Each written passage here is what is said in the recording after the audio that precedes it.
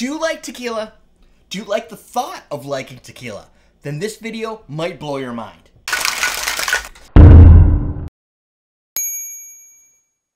Welcome to Common Man Cocktails. I'm Derek Schomer, and it's been far too long since I've done a Dirty Little Secrets video. This is where I go on the internet, I talk to people I know, I talk to people in the industry, and just gather all the facts. This is called the Dirty Little Secrets of Tequila. So, what we're gonna do first, before we go through like what are the techniques and tricks they use to try and scam you, and what's real and what's fake, let's start with a little baseline, shall we? A tequila is a mezcal. However, mezcal could be multiple species of agave. Tequila is only Blue Weber agave, and it's typically made in Jalisco or a couple other little state regions around Mexico.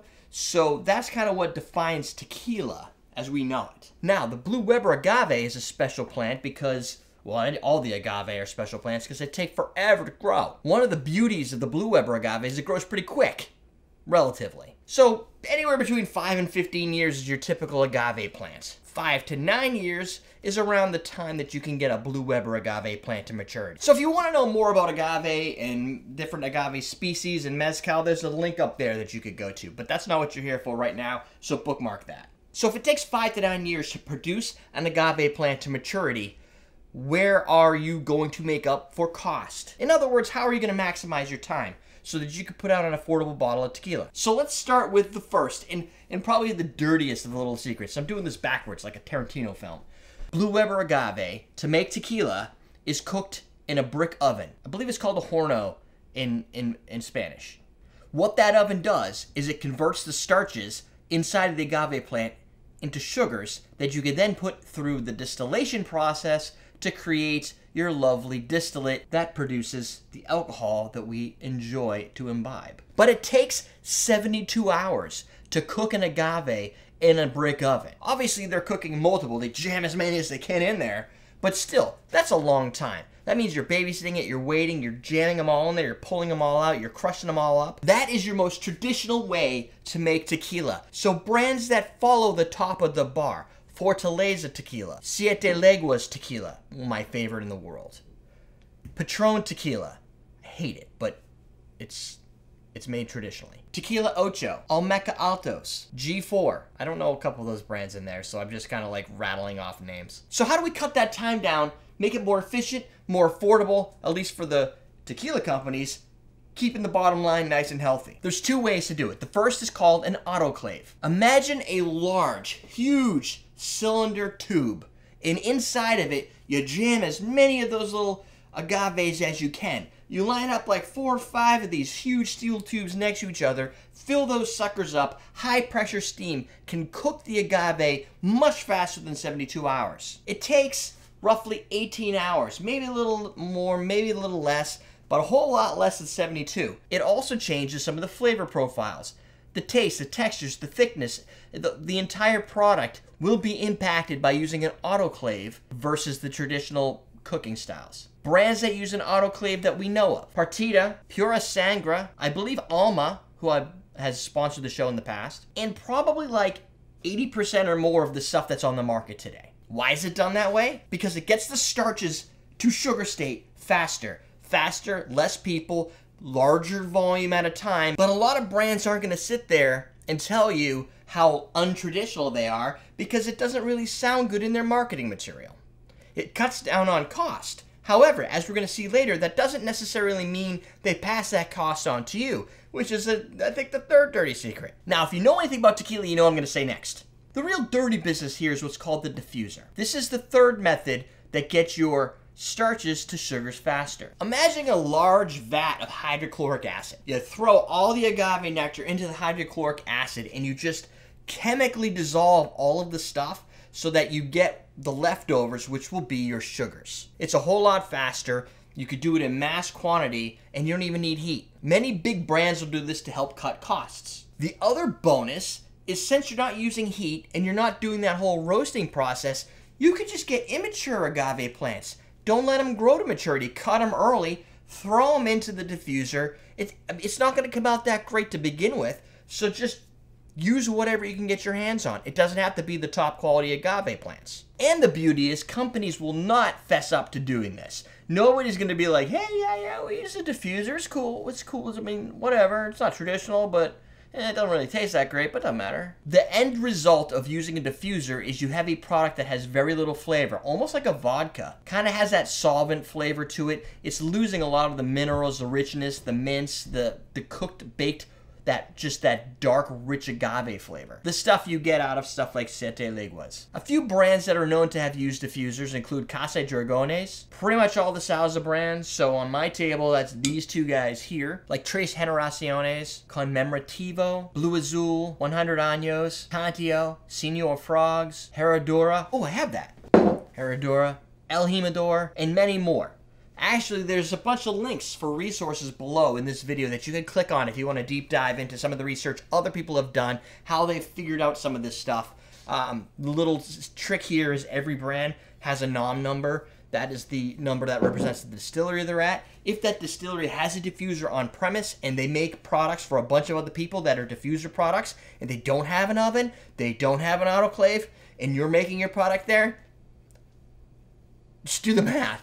Now, there are some distilleries that have autoclaves and diffusers because some brands, when they're having shortages or they just need to cut costs, you can diffuse some and autoclave the rest and mix and match to get the product that you need at the desired price you're looking for. Or the other option is if you're creating a mixto tequila, which we'll talk about in a minute. A mixto is going to be used with a diffuser because you're not going to use anything in the traditional brand for those specific types of tequila. So if you have a distiller that does mixtos and does actual more or less autoclave traditionals, they're going to have both of those on premise. Now you don't know necessarily which one they're actually using unless you ask them, like a lot of people have done for the brand Casamigos. Why? Probably because it's like the most expensive product in the market and everybody thinks it's just because George Clooney has something to do with it. And in some cases, they'd be right. The product isn't that good. Some of the folks out on Reddit have actually written into the Casamigos brands, talked to them, and they said they do not tell you what their proprietary means are to produce their product, cough, cough, autoclave, but they did say they're not using the diffuser. So I don't think they'd lie. I don't see the reason they lie. It would be just easier just to avoid the question and not write back. But the chances are really good that they're using an autoclave, which is fine for a brand that costs you $25 to $30.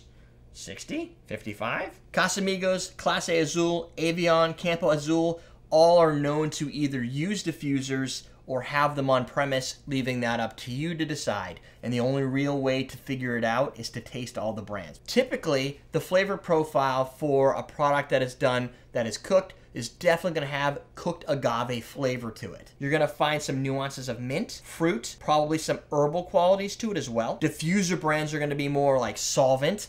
They're going to have that chemical, medicinal type flavor profile. Black pepper, green apple, sugar candies, I kind of think of as cotton candies, are the kind of the flavors you're going to get out of the diffuser. The autoclave meets yourself right in the middle, but a lot less of the candy flavor, a little bit more of the traditional flavor, but not as cooked and roasted and deep. And it's also not unusual for a company to go from, say, a traditional to an autoclave or autoclave to a diffuser. And what ends up happening are people who are diehard fans of the brand start to taste that difference, and over time they're like, yeah, let me just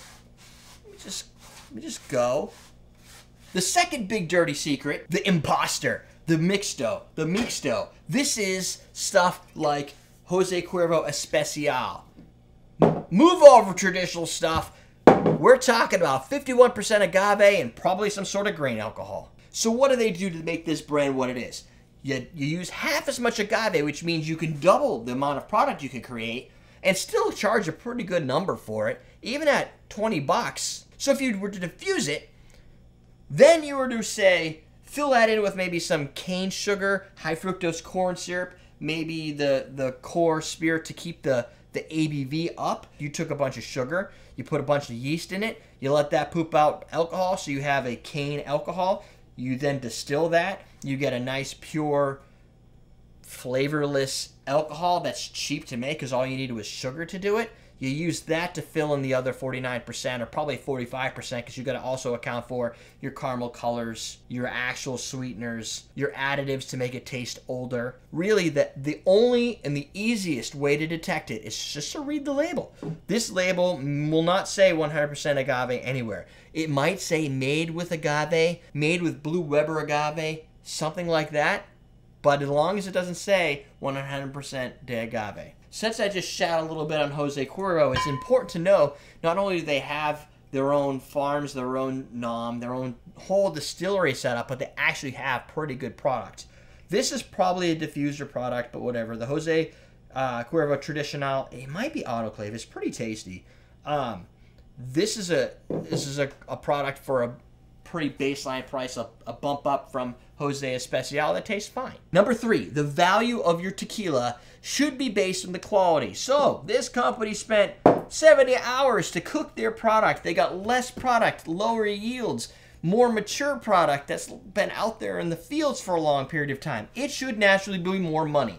The same thing with Patron. You cannot say, oh, well, Patron should be $20 because Hornitos, not this specific one because this is añejo somehow, just because there's a small, cheap brand doesn't mean it should be at the same price. I just don't like the taste, and it still is a little bit too expensive. The next thing, and this pairs well with your diffuser story, is the use of additives. It is entirely legal to label and produce a tequila that has additional stuff in it that isn't just tequila. However, it can only be 1% of that stuff, and since 2013, it cannot be put inside of a Blanco. So pretty much all of your aged products, they can just add stuff to it to make it agier. You can only put 1% in there, so whatever you're using is going to be highly concentrated to begin with. Anything over 1% has to be called a liqueur or a crema. Some things that get added: simple syrup, because sweeter, people just like sweet sells. Glycerin. Glycerin is often used to improve the mouthfeel. If your product is a little thin and watery, the glycerin is a thicker, oily type sugary substance, so it's going to give you a little bit of that sweeter flavor. It's going to round it off in your mouth, so that potency that you're getting from that blast of solvent alcohol becomes curbed and delicious, and now you'll pay more. Oak extract, there's a good one. Just bring the barrel to the product. Caramel color, that's caramel color happening right there in your business. Fragrances, flavorings, and other stuff. If you want to get some nuance of like chamomile, fine. And of course, diffusers are going to rely heavily on flavor additives because otherwise they just have basically a vodka. So they got to put all the flavors back in to make it taste nuanced and special so that you'll spend $25 or $30 for it. The best thing to do is to do your research ahead of time. If you're just buying a product because you got to mix the 25 margaritas at the pool tomorrow, I say just get your diffuser product. Most of the people aren't going to know anyway. They probably doing shots of Jose Cuervo off of some stripper's boobs the night before. So who cares? However, it also means that those that do have a flavor nuance for tequila and appreciate a product that isn't crap are probably going to be like, huh, at least you tried. And if it's a free margarita and you're an aficionado, you're probably going to be okay with it. And again, down below, more reference material, some of the stuff that I dug up in my travels while searching to produce the content for this video. If you have more questions, leave them below. On the sidebar, my other Dirty Little Secrets videos. Down below, the Awesome Drinks Bartender Starter Kit, because I own awesomedrinks.com. You need barware, syrups, and stuff like that? That's where you want to go. So buy it from me first. That's it. We're teaching you how to drink.